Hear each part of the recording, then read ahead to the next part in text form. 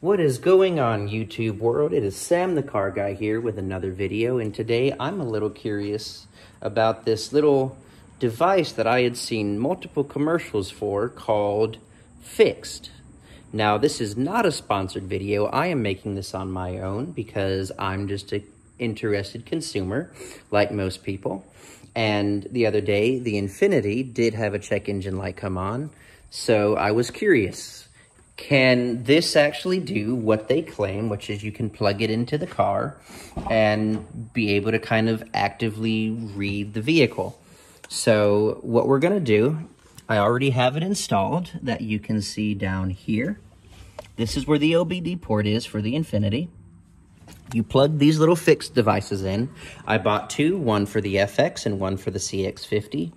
When you're ready, you come inside. I have already programmed this one in, so I know if it works or not.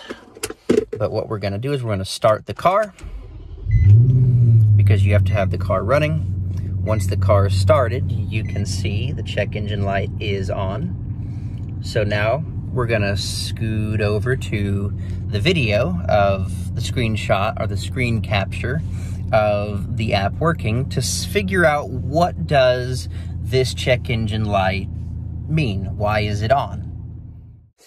So as we saw, the EVAP or the check engine light was for an EVAP code, which can most of the time with the Infiniti is actually set off by the fuel cap. Sometimes it's tight, sometimes it's not. So that's kind of what I was expecting. I just wanted to verify. So as we also saw in the check engine light or the FIXD app, you can also reset the code. So what I'm gonna do is I'm gonna reset the code and see if it comes back on. If the check engine light comes back on, then that means there's probably some issue that's not the fuel cap.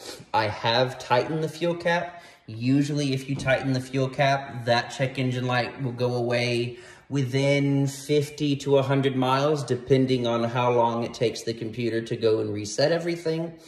So that's a little bit of good information.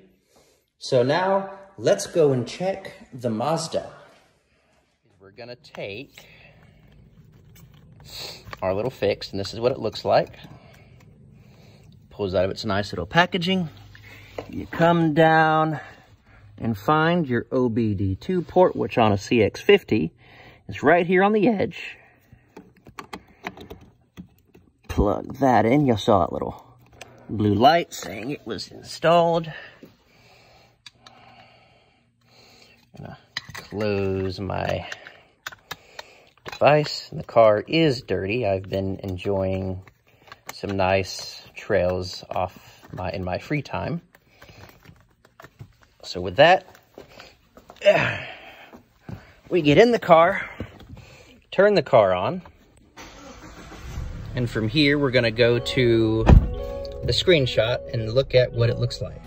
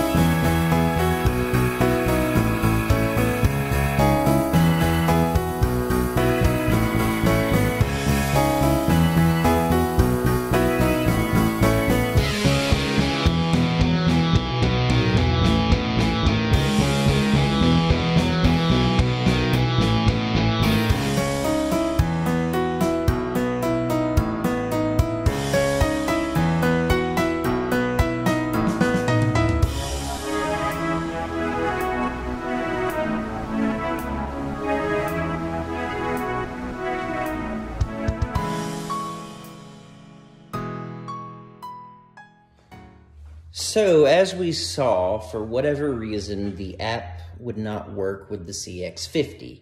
Now, I don't know if it's because it was too close to the Infiniti, or if the Mazda is too new, or if there may be something wrong with the connection between the car and the port.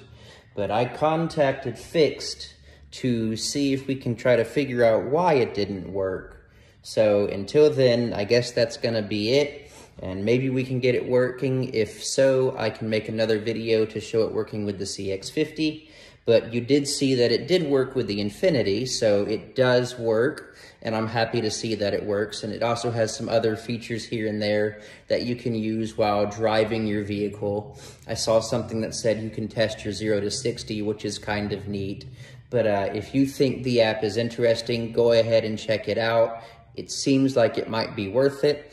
Again, this was not a sponsored video, just me curious about something that I had seen as a car person. Thank you for watching. Have a good one.